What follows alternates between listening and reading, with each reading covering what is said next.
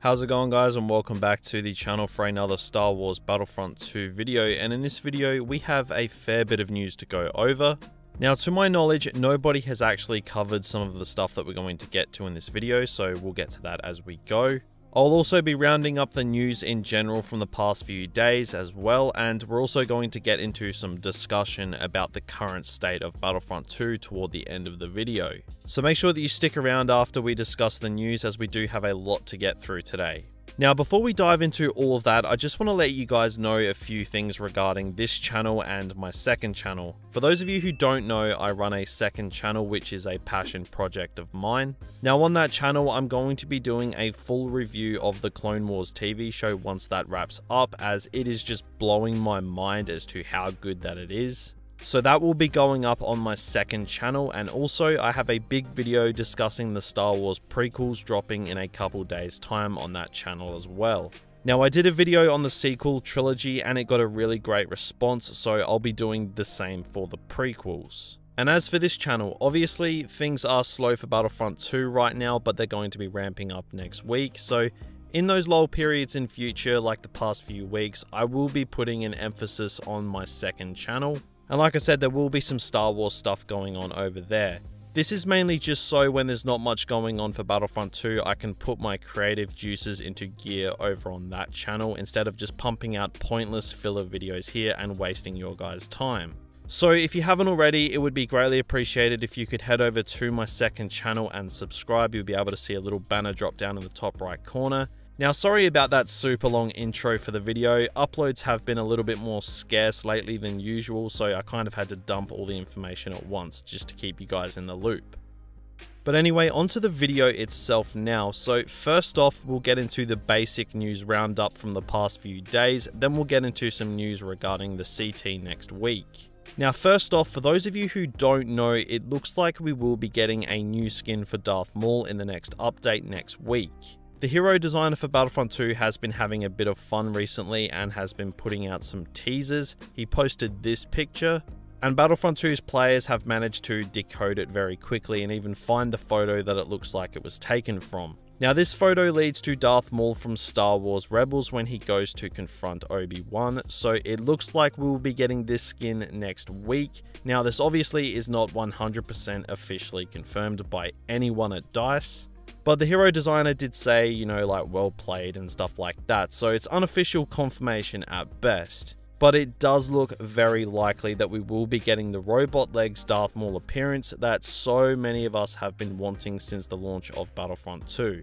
And given how amazing the Clone Wars is right now, mainly due to Maul, this has me really hyped, as skins don't normally get me too excited, but, you know, like I said, given all the stuff with Maul and the Clone Wars TV show right now, I'm hyped. But again, this isn't officially confirmed, so just keep that in mind. Now, moving on, more recently we also got another villain skin tease. Now, this time it really did not take long at all for Battlefront 2 players to figure out what the skin was. So it looks like we will be getting a Rise of Skywalker skin for Palpatine in the update next week, which really does please me personally. Any love for my boy Sheev is always appreciated. So if this does come to fruition, he will have the black robe with the red scattered throughout, which should look really clean in the Frostbite engine. Now, I really hope that they go overboard with his Sith eyes like they did in the movie. I think it looks pretty badass, and seeing those bright yellow eyes in-game would be great to see. But again, just like the Maul skin, this is not officially confirmed, but, you know, given how accurate the photo is to the tease, it's literally the exact photo. I would be extremely surprised if this did not end up happening.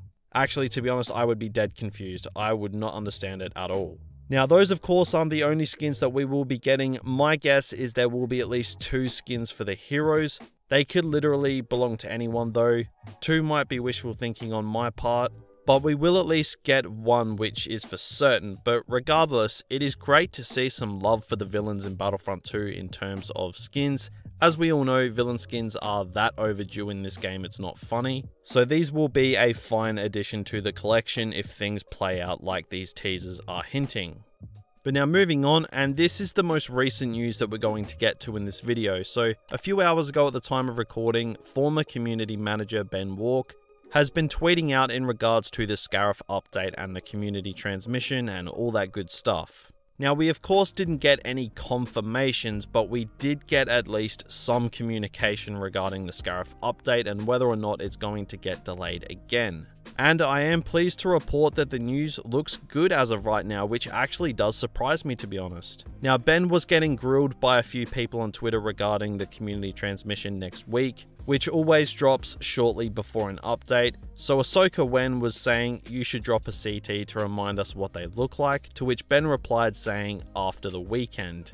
So that was good to see, but someone else went on to say, is this confirmed? No delays. To which Ben went ahead and said, unless something happens over the weekend, then yes. So this is obviously as good as news could be for us right now, given the odds of us getting a straight yes or no from DICE or EA is just impossible. So things at this point are looking good for the next update. Now, my guess was this community transmission would arrive on Monday.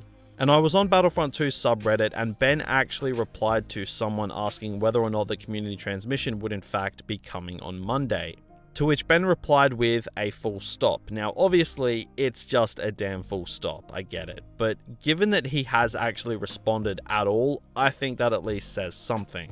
I feel like Ben and the other developers actually want to say things, but they just can't, so they're trying to just do what they can to keep the community from going mad and, you know, finding loopholes to say something. So this obviously again isn't straight confirmation that the CT will be coming on Monday, but you know, given the fact that the community transmission normally comes at least at the minimum a couple days before the update, and this update was supposed to be released in late April, I dare say Monday is pretty likely for us to see the new community transmission. Obviously provided things don't go pear-shaped over the weekend like Ben said.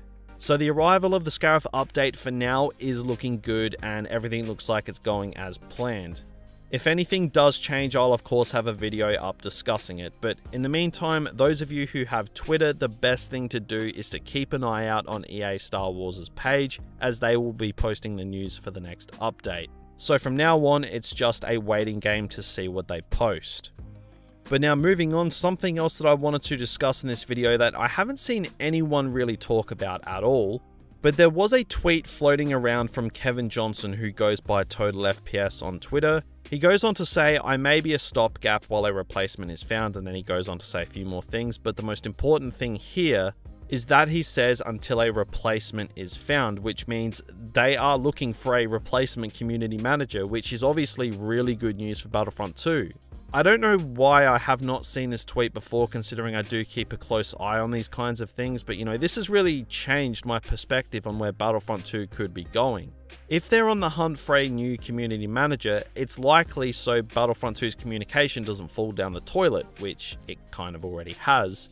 But if they were going to cancel the game soon, I don't think they'd really be on the hunt for a new community manager, so I just thought I'd bring that up here. Now lastly for news, there is currently a Heroes Unleashed event going on right now in Battlefront 2, so anyone who wants some carnage over the weekend, be sure to jump on Battlefront 2 for some all-out hero carnage. Now finally, the last thing that I want to discuss here is sort of off the back of my last video, which was a very negative one to say the very least, and I got extremely heated in that video with EA, DICE, Battlefront 2 in general, and I've had time to sort of marinate on that and put my anger aside and see what a lot of you guys are feeling in regards to Battlefront 2. Now I must say, the state of the game isn't exactly great right now. Like, the servers seem pretty bad, and despite having ridiculously good internet, I've been encountering a lot of lag. I think that Battlefront 2 right now honestly is playing like a big bag of just doo-doo. And I think the Scarif update is going to have to fix a lot of minor issues that create big problems with the gameplay. And like I said in my last video, things with Battlefront 2 are frustrating me a little bit. Obviously, there are bigger issues going on in the world right now, I understand, but hopefully the rut that Battlefront 2 has been in over the past pretty much 2 months will all come to an end with the release of the update, and things can get back on track for the game. I really do think that Battlefront 2 needs this Scarif update to just be another big time banger of an update. The potential is there, and I have no doubt that DICE will have a few surprises in store for us in this update. Especially considering that Scarif has been delayed twice now, and I'd say there's a fair bit coming in this update if that's the case, like even with virus effects in the equation. But let me know what you will think in regards to that. I'm interested to see what you guys have to say about everything we discussed in this video, and let me know how excited you are about the Scarif update in the comments below. But guys, that's just about all that I wanted to cover in this news roundup video. Hopefully, come a few days time, things start looking a lot better for Battlefront 2 and the rut of the past couple months comes to an end. But guys, if you did go on to enjoy this video, then be sure to drop a like and subscribe to the channel with notifications on if you haven't already. And remember to check out my second channel and keep an eye out over there for some Star Wars videos coming very soon. But until next time, thank you all for watching, and I'll talk to you all again real soon.